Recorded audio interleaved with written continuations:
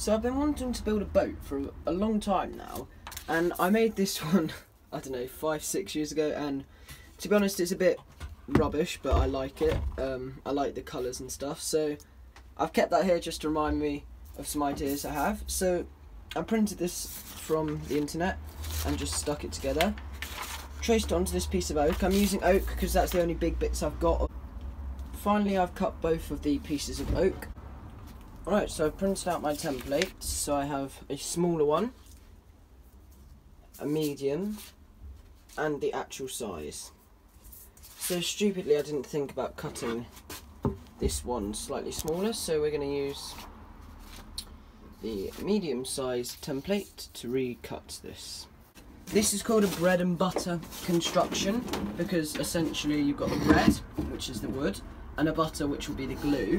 It's a commonly used construction method for making model boats, although it's a bit of a pain to be honest, because as you can see how much material I now have to remove using a sander, which is there. Although I'm going to plane a lot of it with the block plane, which I know is not technically the right plane, but you have to make do with what you have. So this is the cutout I'm going with. So what we need to do is drill 4 10mm holes in each corner so that the drill has space, sorry, the jigsaw has space to lift up, so it's basically got release points. Yeah, let's hope I measured this right. I've loosely based off of that. If we look, it's nowhere near the same, but it's loosely based around it. I drilled 4 holes into the piece of wood and then used my jigsaw to cut out the section from the stern. I really recommend this jigsaw because it cuts so well and it's really easy to use. If you want to have a look at it, I'll leave a link in the description to where I purchased it from. Success! We have cut out the boat. So I didn't cut it perfectly, I've just realised, because now the bow's got way extra here, but oh well. So we're just going to have to work on that. I'm going to be using Gorilla waterproof glue for this. I've got a load of bottles of it now, so I can absolutely smother it in glue. I use my finger for glue. I know a lot of people don't, but to be honest, I'm not too fussed about using my finger for glue. As long as it's washed afterwards, it's absolutely fine. So I'm just going to plonk this on here. That should do it. And also I know I'm going to get loads of glue squeezed out, so I'm not too fussed about that. I then moved on to clamping the whole of the boat up. This was easier said than done. As you can see, I did make a little mistake where I'd put some glue into the stern and forgot to wipe it away before clamping it all up. This wasn't too much of a problem as I was painting over it anyway. Right, let's take all of the clamps off. I then removed all of the F-style clamps which I had previously used to clamp it up. So with all the clamps off, we need to try and plane this.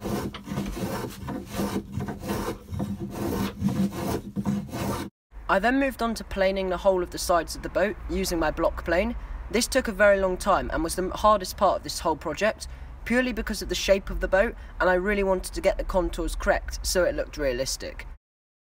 We're actually going to redo the front, so this is going to come in a bit sharper there.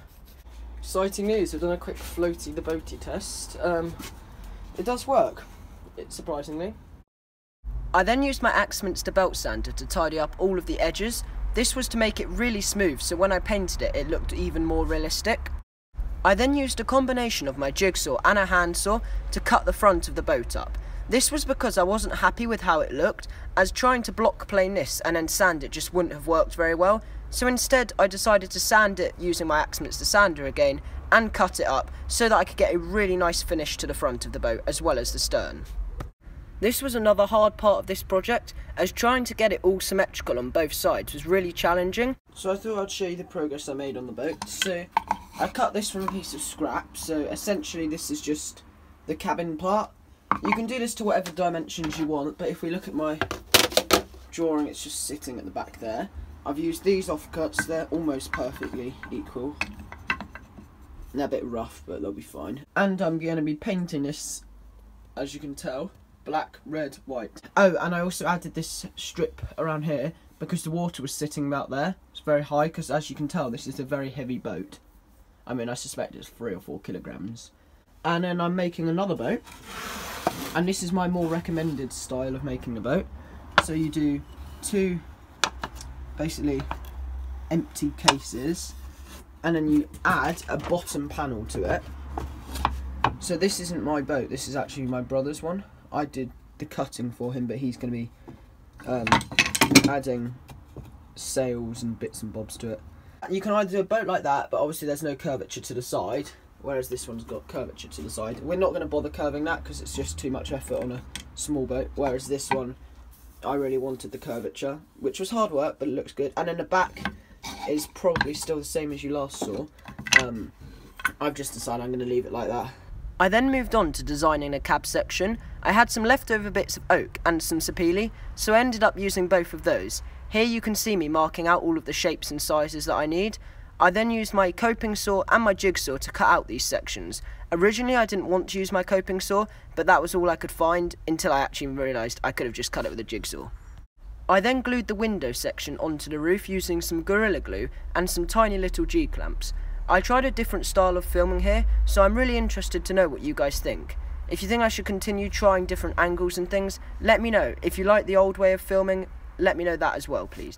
I then left this to dry for about 24 hours before moving on to the next section of the project. Alright, so I'm going to be painting a boat now. I'm going to time-lapse this because this is going to take a long time. I've got some acrylic paint. I've got white, black, and the main colour, which is this beautiful crimson red. I've got these tiny brushes which I'm going to be using to paint. I then used some of the black paint to paint the bottom of the hull. This took a long time, but I'm really happy with how it turned out. I applied about 2 to 3 coats here. I think I only showed myself doing 1 though. I then used some masking tape around it to achieve a really nice line.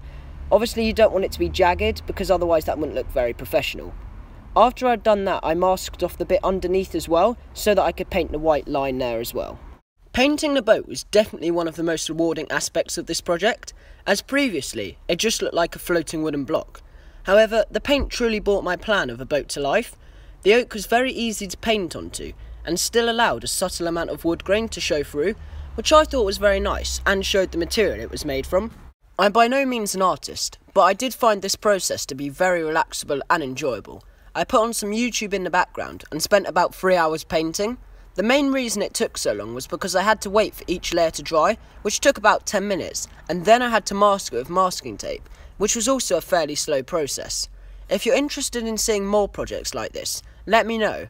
I for one had a huge amount of fun with this boat, especially testing it. The video next week will show the testing, as there was far too much footage to fit into one video. I wanted to really show the boat from many angles, so I used my GoPro Hero session to achieve some awesome underwater photos, and photos that made the boat look hugely realistic. I ended up painting the hull black, and added a white line to divide the sections of the boat. The main section was painted a beautiful crimson, and the maple rim was painted white, inside and out. I then painted the flat section of the bow in the crimson red, and painted the stern cutout section black. I painted 1 post black and 1 white to decide which one I preferred. I opted for black to contrast with the roof. I ended up changing the colour of the roof rim section to be white rather than black, as otherwise the boat ended up looking too dark. I really loved making this project, and I hope you've enjoyed watching it. If you have any questions or suggestions, feel free to comment them below. Thanks for watching. The testing video will be out next week.